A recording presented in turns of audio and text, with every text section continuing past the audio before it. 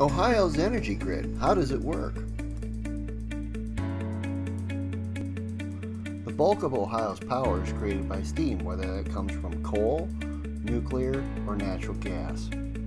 This steam is then passed through a turbine that operates at 3,600 revolutions per minute. That's 60 hertz. That's what most of America's power runs on, is 60 hertz. Because of their mass and size, these turbines provide inertia to the grid. This means that even when the steam is cut to the turbine, that for a short period they will still continue to turn and still continue to produce energy. Inertia is very valuable to the grid.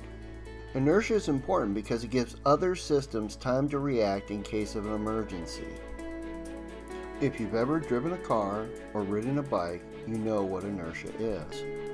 Our grid operates at 60 hertz, and it's important that every technology that is associated to the grid produces energy at 60 hertz. If our grid operates slower or faster than 60 hertz, then our electrical components that are connected to the grid run slower or faster than what they were designed to do. This is very problematic. Wind and solar don't produce energy at 60 hertz.